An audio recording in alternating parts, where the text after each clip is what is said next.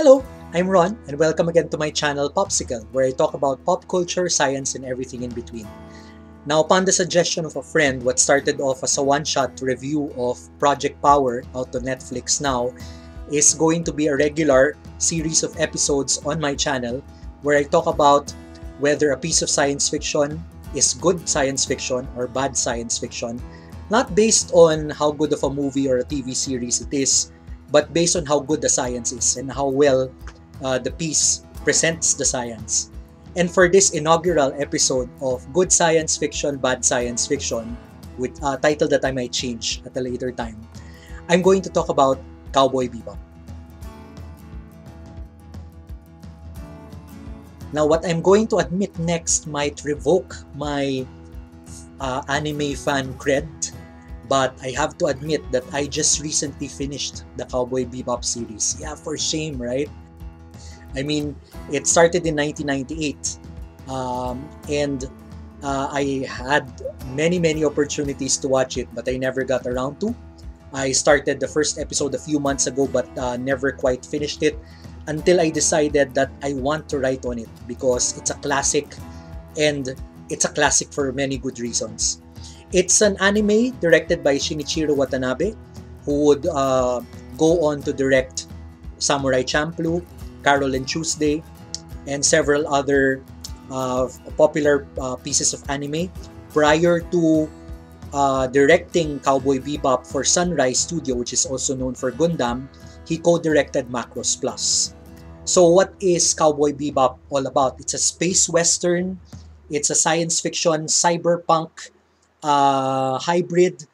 It's set in 2071, a faraway future where humans have developed special ways of traveling in the solar system. And this is what I'm going to focus on when talking about the science. Recall in my first episode, if you got to watch it, that one definition of science fiction given by Darko Sovin is that it tackles the nova, or the strange newness that really makes the material different from real life, but this novum has to be reflected in real science. Now, what are the two primary nova in Cowboy Bebop? One is hyperspace travel. So in science fiction and real science, hyperspace is a sort of pocket dimension or a subspace dimension. You can call it a fourth dimension if you want, that can be accessible within the real space that we have around us, and thus speed up travel because the laws of nature and the laws of physics don't quite behave in the same way within that hyperspace. So if a technology, or a civilization I should say, is able to access or develop technology that allows us to go into hyperspace, that really speeds up travel. Essentially, traveling through hyperspace allows faster than light travel, and allows us to cover very long distances, intergalactic distances, over a much shorter period of time. It's not the same as wormholes or folds in space. These are two other ways by which the length of time that space travel requires can be sped up or shortened. The other major novum in Cowboy Bebop is terraforming. And you'll see this in the way that Mars, Ganymede, the moon of Jupiter, and several other places in the solar system have been transformed into veritable Earth-like habitats. It's practically impossible to be able to distinguish the streets of Mars from the streets of Chinatown on Earth, or Tokyo for that matter. And terraforming is not purely science fiction in the sense that it's not impossible with the current technology that we have. In fact, terraforming has been done to a certain extent in certain places in the world, like Ascension Island. But on a large planetary scale, we haven't seen that, of course. But Mars has always been a prime candidate. By 2071, in the setting of Cowboy Bebop, we've terraformed not only Mars, but also several moons of the solar system. Now, these two nova inform all of the settings, all of the events that happen in the 26 episodes of Cowboy Bebop. You have these as wonderful settings, and really this emphasizes the magnitude and the quality and the brilliance of world building of Cowboy Bebop, which is one of its primary strengths. Here you see that world building doesn't have to mean creating a world from scratch. No, you're just building on what you already have, which is Earth, projecting it forward into the future and seeing where we will go when we finally do cosmic diaspora and start colonizing other worlds, in this case planets and moons.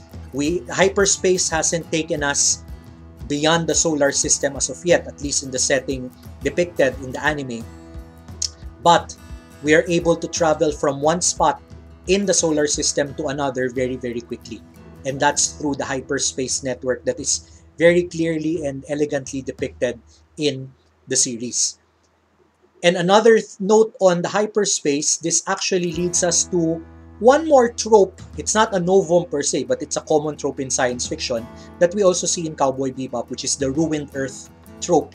Essentially, there was an accident some 50 years before the setting of a Cowboy Bebop. So, actually, if you do the math, that's going to be around this time, 2020, 2021, where a hyperspace gate exploded and rendered the Earth virtually inhospitable or uninhabitable, at least on the surface.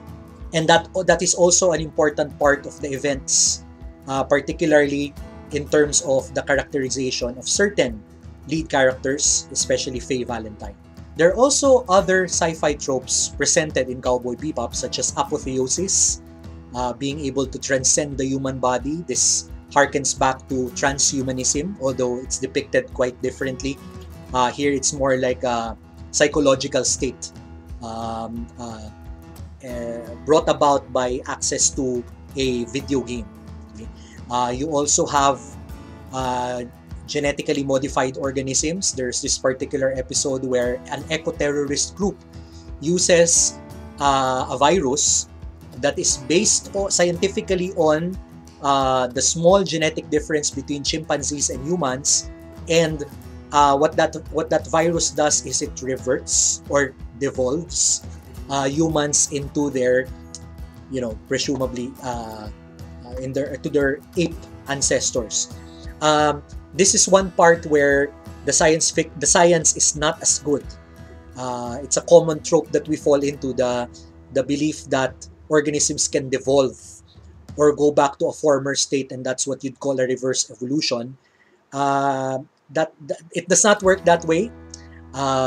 First of all, we are not descended from chimpanzees. We share common ancestors with chimpanzees, from which we split around 6 to 8 million years ago. But simple genetic change will not revert us morphologically, mentally, psychologically to our ape-like ancestors. However, practically all the other science that's depicted in Cowboy Bebop is really sound, at least based on what we have now. Of course, the physics of hyperspace travel still has a lot to be studied and discovered. But, overall, the science is solid in the sense that it's not too far-fetched. Cowboy Bebop doesn't really attempt to explain too much of it. Okay? But with what they have, and the fact that they didn't try to say too much about how the science works, it does work overall. And most importantly, it presents a very solid milieu in which our characters, who are some of the most interesting characters ever in anime, to walk in. The main characters are Spike Spiegel, Jet Black, Faye Valentine, Ed Wong, and Ain, the dog. And it's very exciting to see how their characters develop, particularly within the social setting, which is intergalactic space within the solar system.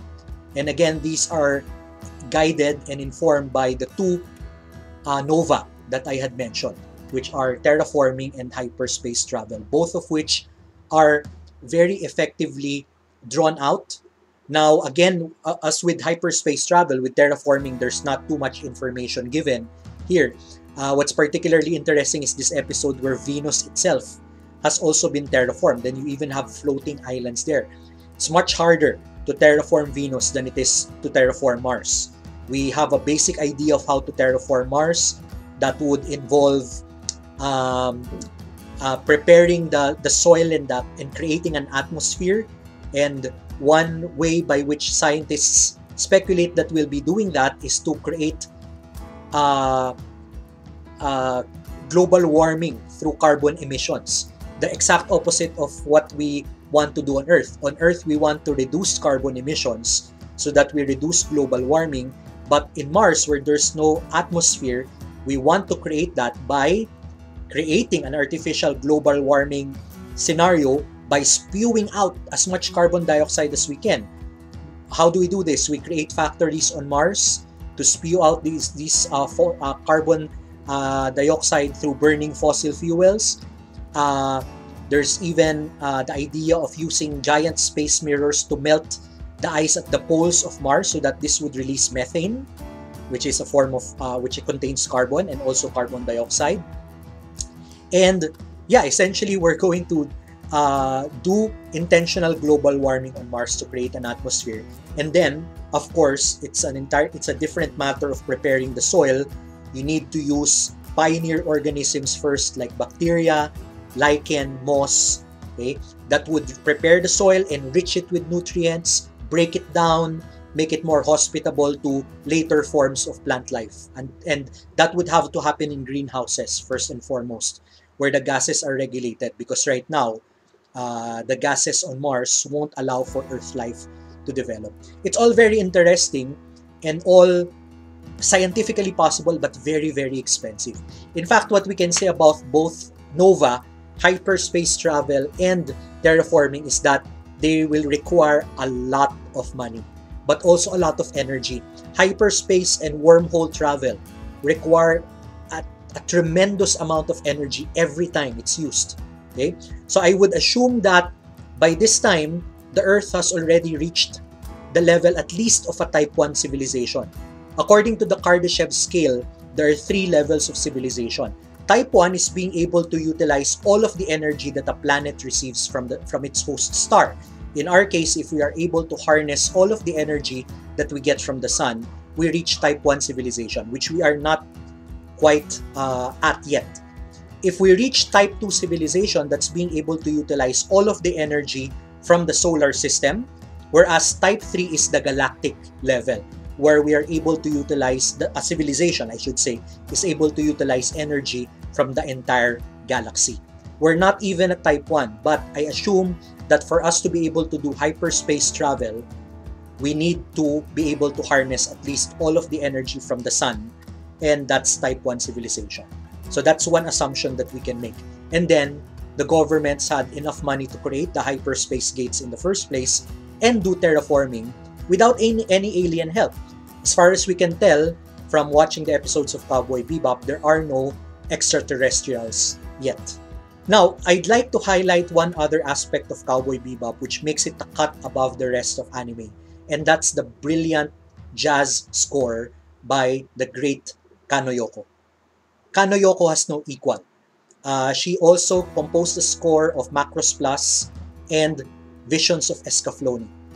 And she is brilliant at what she does, especially considering that she's not professionally trained. I was very happy when I heard that Kanno Yoko was invited a few years ago by the Academy of Motion Picture Arts and Sciences, the same body that nominates the Oscars, to be a member. That's how the world, the cinema world, how much importance the cinema world gives her for her score of these anime and several other works in Japanese culture. And really, if she didn't do the score of Cowboy Bebop, it would be such a different anime.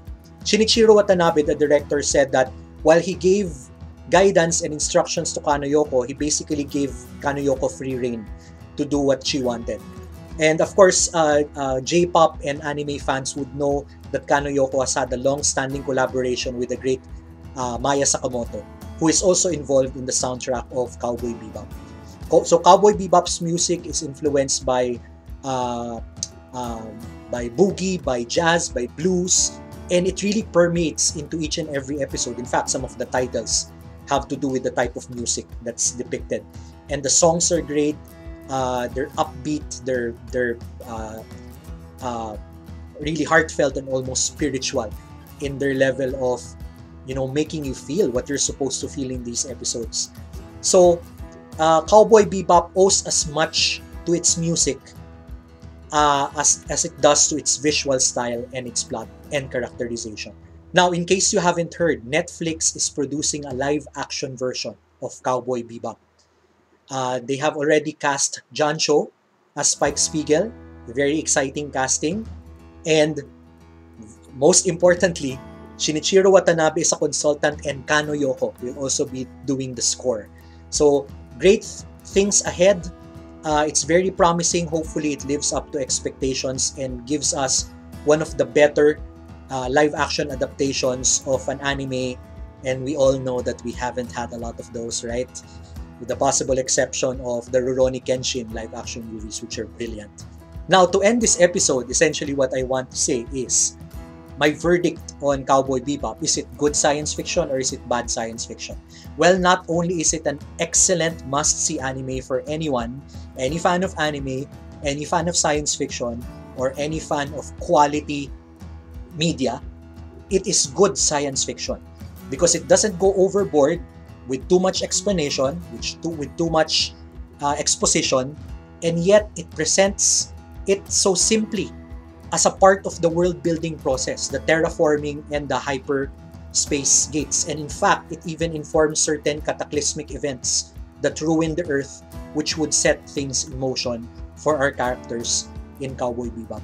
So Cowboy Bebop is highly recommended. Of course, I don't need to convince those who have already watched it ahead of me, but if you haven't seen Cowboy Bebop, do yourselves the favor of watching one of the best anime that have ever been produced. So if you like what you just saw, don't forget to subscribe. Please also suggest certain science fiction pieces that you would like me to talk about in this good science fiction, bad science fiction set of episodes.